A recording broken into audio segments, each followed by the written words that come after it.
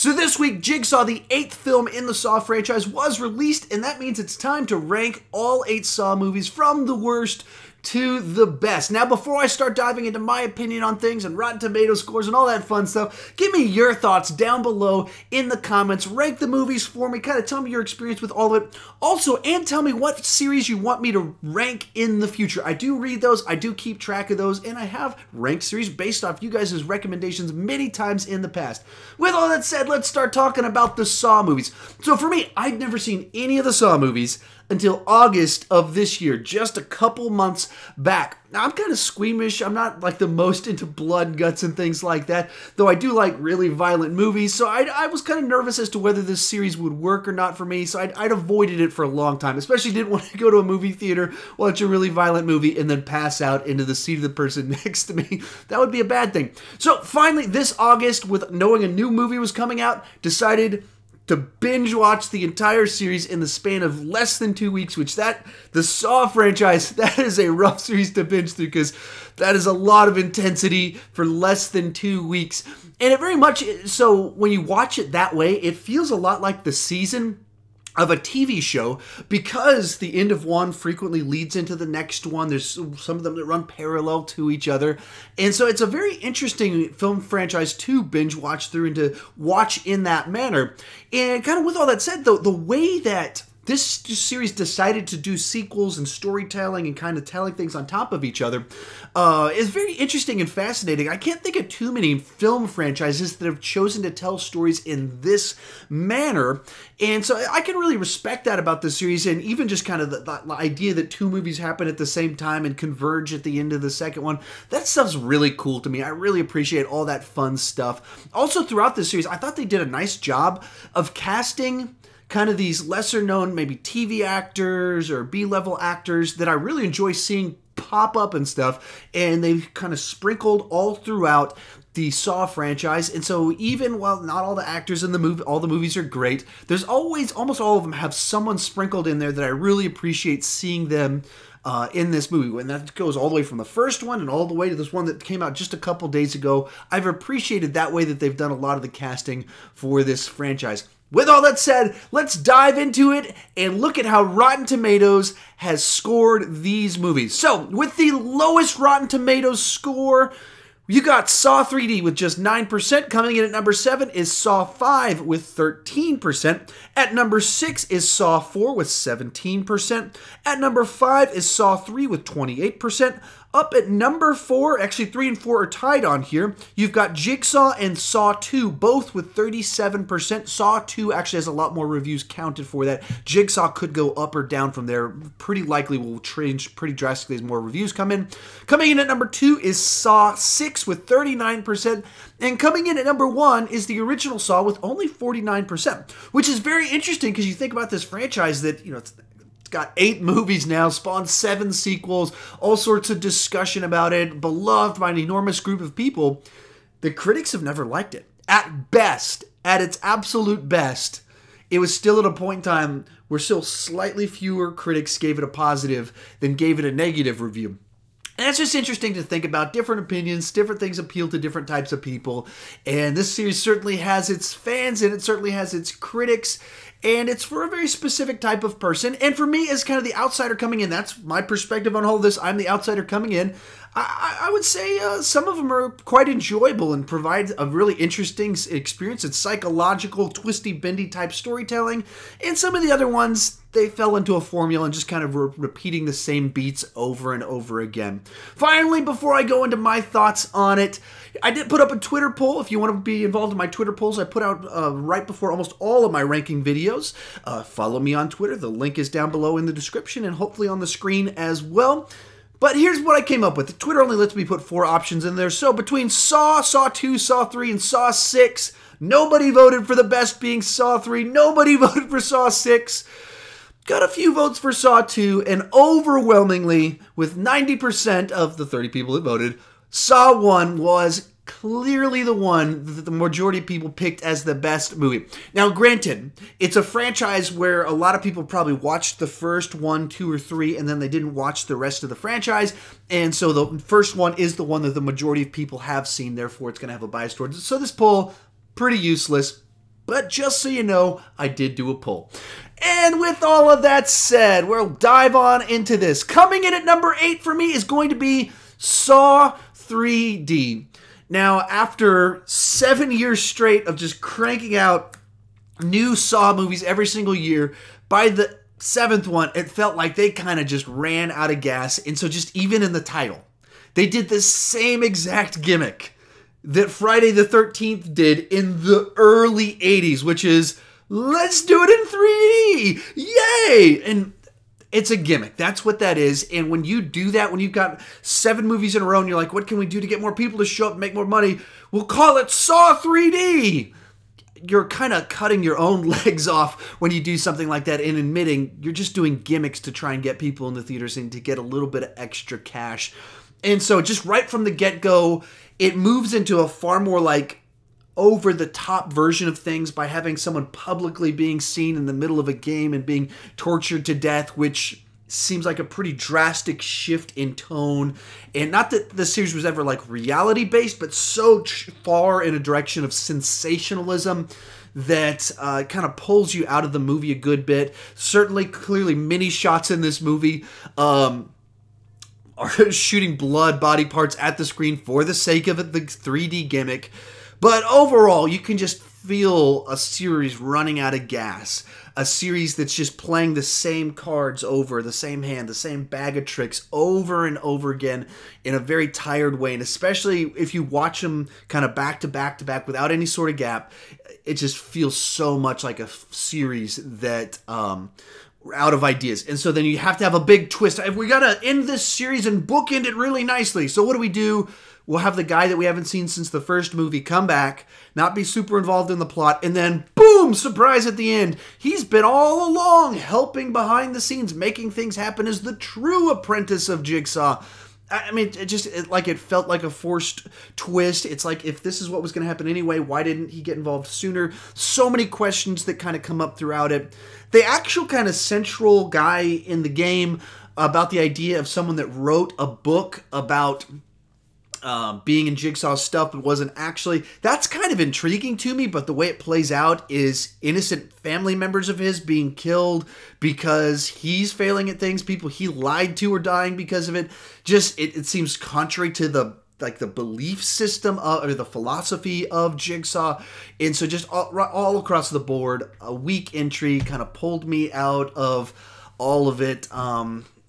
It just felt like I'm just drudging through more of the same thing, except now with a gimmick. And I don't have a 3D TV, so it wasn't in 3D, so I didn't even get the fun of the gimmick. Coming in at number 7 for me is going to be Saw VI. Now, I watched this movie independent of outside opinion, just watching them straight together. So afterwards, I got on the internet and found out that there's apparently a stronger fan base, and the critics like this one more than a lot of the other ones. For me, this one just once again felt like homework, kind of drudging through.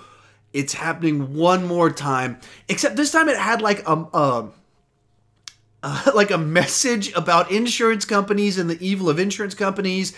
Jigsaw, the way he's written, can come off very self-righteous throughout the franchise. And so it's one thing for him to have a philosophy, but when it starts coming off like this self-righteous, I'm right, you're wrong, and the way it comes off with this one just came off so self-righteous and preachy.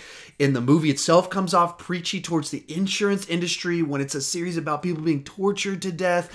And so odd direction to kind of take all of that stuff. So this one just did not sit well with me at all. And even kind of as doing research and trying to remember them and taking all my notes on it, was like bringing all the memories of how much I did not like this one. I kind of appreciated the fact that Jill kind of traps Hoffman at the end, puts the bear trap on him, and then they don't even let that play out because it's a series where the bad guys have to win, and you have to have kind of that bittersweet finale with all of these ones. And so then at a certain point in time, the brutal bleakness of this world becomes predictable. The unpredictable crazy itself is predictable. And so this one just felt more of, we're going through it one more time, seeing another person and another set of people in a game that seems disconnected from the main storyline. That's several of these later ones. That was one of my big problems with it. It was like, the game stuff and the stuff, the police procedural, weren't connected. It was just different things happening at different times, and just felt like by the numbers, we got to plunk in more Saw stuff to happen. Sorry for the interruption, but real quick, I want to talk about the #1 way that you can support my channel, and that's over on Patreon. If you don't know what Patreon is, essentially it's a place where you can directly support my channel financially, and as a reward for that, there are several perks and benefits of doing that, and several different levels of perks and benefits for doing that. So some of that is getting some exclusive reviews, behind-the-scenes content, special input into what videos and content I generate for the channel. Like a couple weeks back, I did a Halloween and I did a Chucky review, and that was specifically because that's what my patrons recommended that I do, and that's the direction that my channel went because of their input. But the key thing is, if you want to help this channel continue to grow, improve, and go to the next level, the #1 way to help me out is to support me over there on Patreon. So look at that description down below, see if it's the right thing for you, if you want to help out the channel. And as always, thank you guys so much for watching. Let's get back to talking about the Saw movies. Coming in at #6 for me is Saw IV. Now, for me, this is where the franchise just kind of shifted into kind of that forgettable mush category, where the first 3 had things about them that just uniquely popped, stuck out to me. I remember those ones distinctly, what happened, where they went, and then it kind of went into this zone of where the mythology, the timeline, the flashbacks, the games, it just starts mixing together a little bit for me, and I can't distinguish which one is which terribly well in my mind because they're so kind of jumbled with the way they decided to take things. And so even though I took a bunch of notes as I was watching the movies back in August, so I could actually do this ranking video that you're now seeing, I was having to do homework over the last couple of days to remind myself and where things were at and which ones I liked and why I liked them. And this one kind of disappeared the most. Now, there's one of the most memorable kills in the franchise in this one was in that scalp pulling thing. So I guess some credit to the one that made me most go, ugh, gross. It gets credit for that. And then as you get to the kind of the final twist in it of, oh, Hoffman's evil. Oh, Donnie Wahlberg finally died. Oh, the autopsy was in the end. Like, I remember those twists. But as for a movie, the big picture of this one just kind of disappears to me.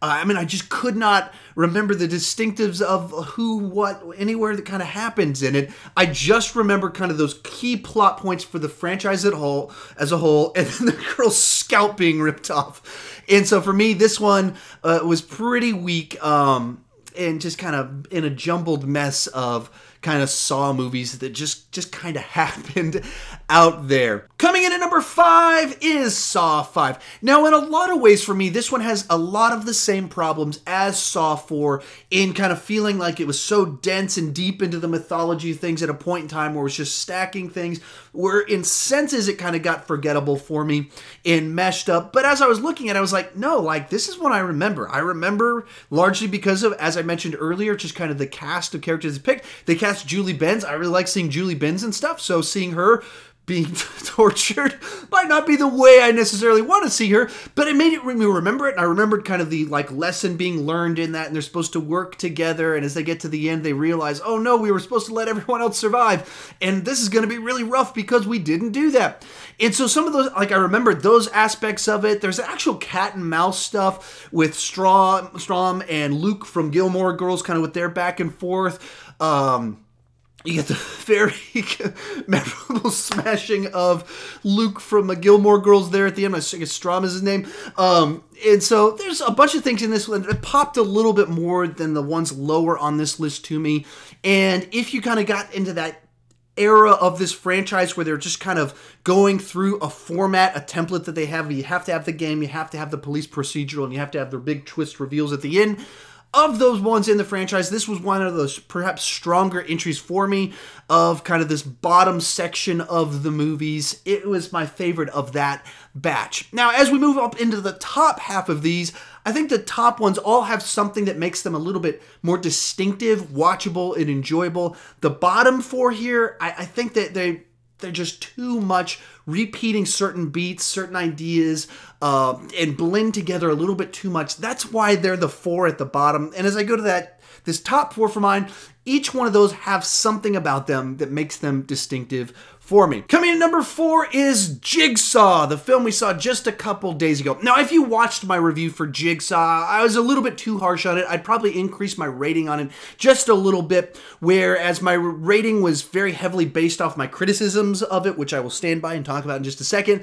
I didn't factor in as much how much more watchable this film is than some of the films lower on this list, in that if you had to tell me, hey, which Saw film do you want to rewatch, Jigsaw would probably actually be even higher up on my list of ones that are just more watchable, rewatchable, in kind of watching the investigation of it, watching the way it plays out, the way it's lit, the aesthetic of it. And so my review is probably a little bit off on how I rated that one and kind of my final conclusion on it. But with all that said, when I say all of that, there's a 7-year gap between the previous films, and it functions as a reboot of the series. You can watch this movie without having seen the previous films, and it stands on its own, whereas that all those kind of later Saw films are so kind of stacked on each other with mythology and elements to them that you kind of have to see it in the context of the franchise to follow them. So to watch Saw V, you have to watch Saw 1 through 4 to get to that point. Whereas Jigsaw just functions as a standalone movie. It clears out the clutter of all the complex mythology that is kind of neat about those movies and kind of makes them difficult to watch and follow because so many things are happening at different times, and you have to remember whose name is what scene, who got what information at what point in time. Whereas this one, it clears that out. It's real straightforward. There's a game going on. There's people trying to stop the game from happening and figure out who's behind it. It is John Kramer alive. And so in that, like I said, the key phrase on this one, it's a lot more watchable, a lot easier to stomach. It gets rid of a lot of this, like, people being ripped to shreds on screen as they're screaming for 5 minutes and you're just watching bones stick out. It's still gory, but it's not gory the same way, and it doesn't handle gore in the same way. There's extensive gore and autopsies, but it's not like people being just, like, ripped to shreds and skinned alive and things like that you kind of see in some of those later Saw movies. And so that makes it more watchable. Now, my negatives on this one is that they just went back to the same bag of tricks. And the same exact twist. And so I'm assuming you've seen the movie already. And so the first big twist reveal we get was we figure out, oh, the game was happening at a different time. Oh, wow, mind blown. That's how John Kramer's alive. Before the movie started, my buddy turned to me and he goes, what's going to happen, the way that they're doing all this John Kramer stuff, is that the game's taken place years before when he was still alive. That's going to be the big reveal. We're watching the movie. They make that point. We turn to each other and we go, there it is. And as you're watching the movie, the timeline doesn't really sync up quite right. You're like our lead characters in the game are in a room, and then a body shows up somewhere else. That body was in the room with them.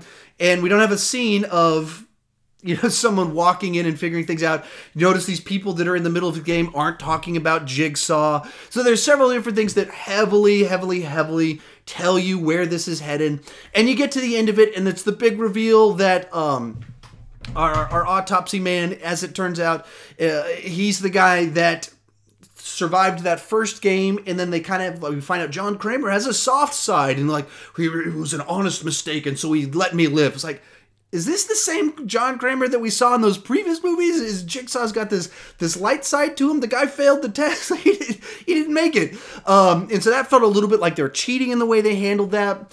And then the big reveal is there's another secret apprentice. So time frames off, secret apprentice. We're just going to that same bag of tricks and pulling out the same tricks.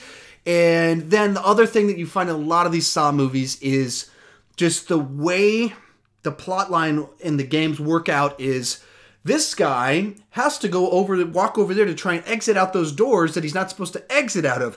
And if he doesn't do that, the rest of the movie doesn't work out. But he did do that. So he just happens to stand up at the right place so his luck falls in just the right spot.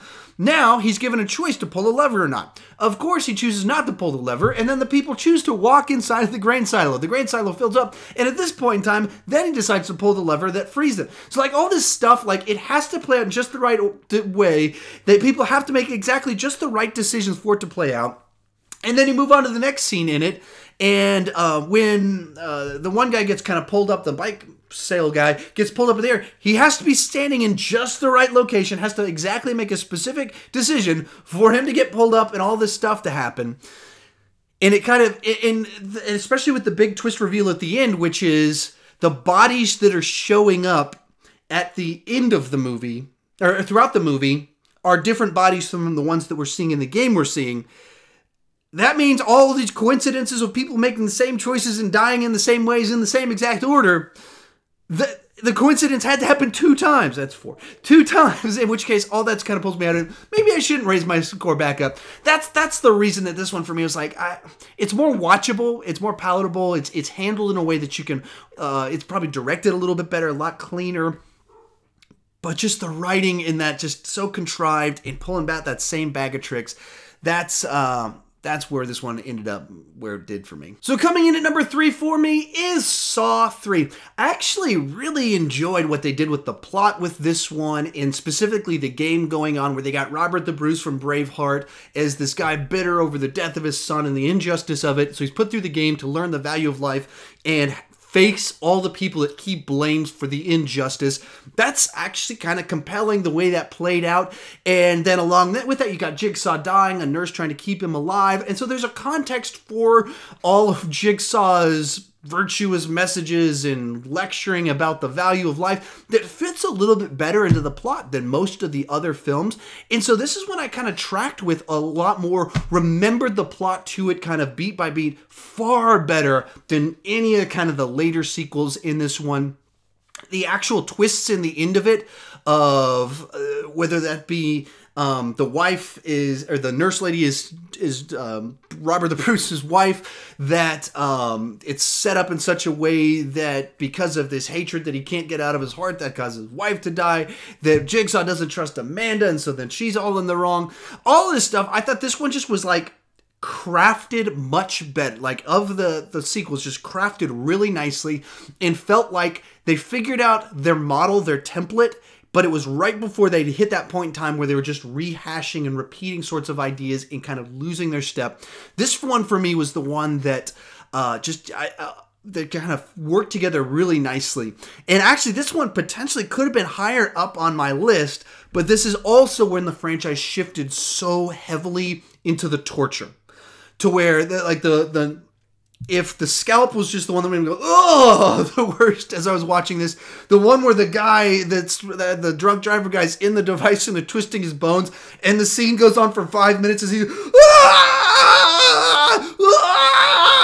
that's probably the scene that in the whole franchise that traumatized me. Those was just like watching this, like, oh dear, watching this is almost as bad as being in it.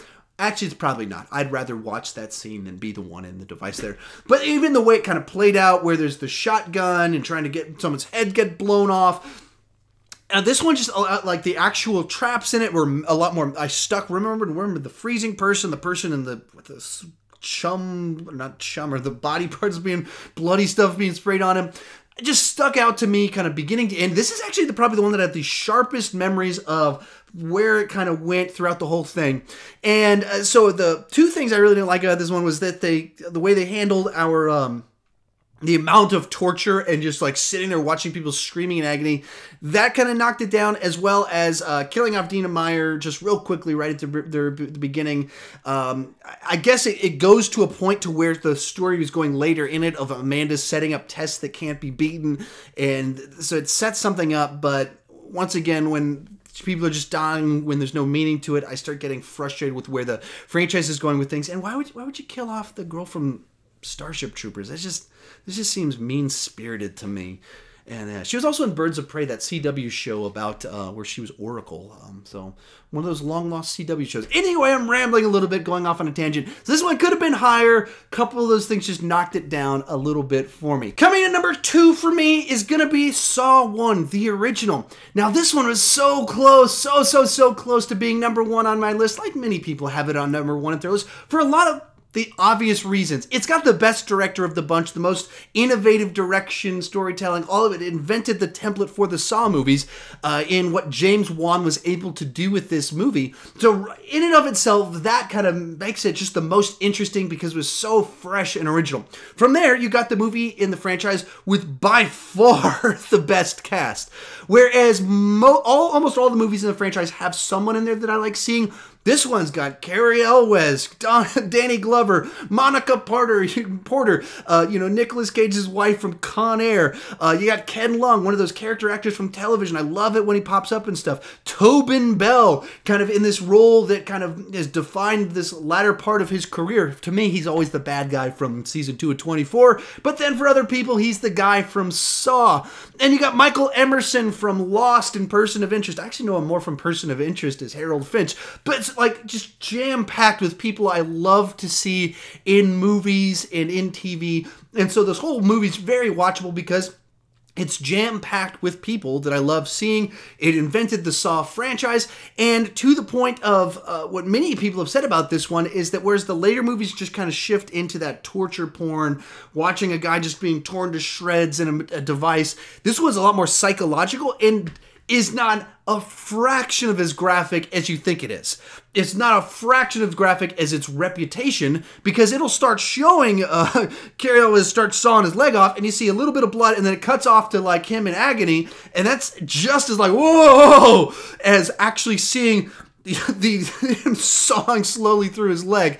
And so that one for me kind of, those are the positives of this movie. Now, shifting to the negative side, this one has some of the weakest acting of the franchise, or most noticeably bad acting, because a lot of that horrible acting is coming from people that can act better. Cary Elwes is not good in this movie. Huge chunk of the movie is just him in a room, sitting on the ground, acting, and I don't think he's doing a very good job. It's the worst I've ever seen him is in this movie, and that's not good. It's not good when so much of the movie rides on the shoulders of his acting ability, and we get his worst performance. And so that's a key one that just makes the movie go, ooh, drop down quite a bit for me. And being that this one had the lowest budget of all the movies in the franchise, it feels like the one with the lowest budget in the franchise. And that doesn't help things a whole lot.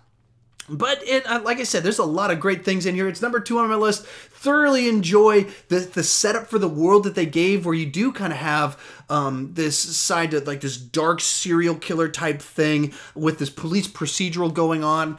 And in many ways, kind of if you were to create kind of a franchise model version of Seven, if Seven is fine dining, this is the franchise fast food version of Seven. It's a nice version of that, and it did that. It created kind of a fast food version of Seven. That's what this movie established, created the format, and now we've got 8 of this fast food version of Seven that we've received over the years. And so, very cool movie. James Wan is a very talented director with a great cast, and very much appreciated that it's not nearly as tortury and just gory nastiness as, as the movies ended up going in later direction. That's not the psychological side made this one much kind of more fascinating, deeper watch for me. But coming in at number 1 for me, a little bit to my surprise, is actually going to be Saw II.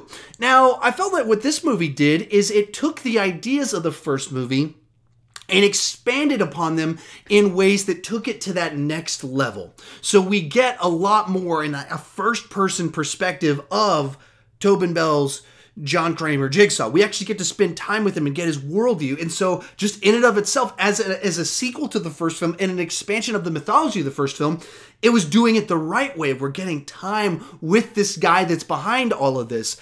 And that was so kind of limited in the way it could be handled in the first film. This movie gives us a lot more depth to the way that's handled, simply because he's there, and he can do his little lectures and his mythology and his preachy type stuff directly to us. Along those same lines, Donnie Wahlberg. I like seeing Donnie Wahlberg and stuff, so seeing him as our lead guy, and I thought he fit nicely into this kind of tale of the cop that wants to solve anything, and he's angry and he's impatient, and he's starting to force through and try and force things to happen. And so that kind of drives our story forward a little bit more to kind of see what's going on with a forward momentum, a literal ticking clock making us care about when things are happening, that drives the urgency of the story forward. The fact that the game ties to the main things kind of going along with it, and there's a room full of people, that there's plenty of opportunities for games, traps, high death count, crazy stuff happening, lends itself well to the franchise and gives you kind of what you want with kind of the urgency, importance to it, with the way the first movie works, since a lot of the flashbacks and the way it handled it. This movie gives you an urgent, forward-moving storytelling version of that. And then as you get to the plot twist at the end of the movie, like, Oh, it was happening at a different point in time. Oh, there's a secret apprentice that's making things happen. Oh, Donnie didn't follow the rules, and that's why he's in trouble. That's why certain things are happening. All those kinds of things are why, for me, this one felt like a great companion and expansion of the first movie that just kind of clicked a little bit more, hit a little bit harder for me, delivered a little bit more of what I wanted, and kind of edged out the first movie, at least at the moment in time where I'm doing this ranking video. And I even wonder how much even more so this one could have been even better, stronger, greater if James Wan had been the one that actually directed this one with the additional budget, with the experience that he had before, was able to take his stuff to that next level. Fascinated by just kind of those what-if type situations. But there you have it. That's my ranking of the Saw movies, my thoughts on them. There's kind of 4 that I got some enjoyment out of, and 4 that just kind of jumbled together and kind of started rehashing things a little bit to me. In particular, those top 3 I thought had a lot of kind of interesting, cool ideas to put in there, kind of thrilling, horrifying type situation to put yourself in. That makes for a fascinating franchise to exist out there. But what do you think about it? Tell me down below in the comment section. I'd love to hear your take on it. Also, if you're new to my channel, please consider clicking that subscribe button. I do movie reviews, TV reviews, and ranking videos like the one you're watching right now. I do these every single Saturday, so let me know what franchise you want me to rank in the future. Put it down below in the comment section. Coming out next Saturday, I'm going to be ranking all 17 of the Marvel Cinematic Universe movies in under 10 minutes. That's going to be a new one for me, under 10 minutes, which is tricky because I like to talk a lot. And as always, thank you so much for watching.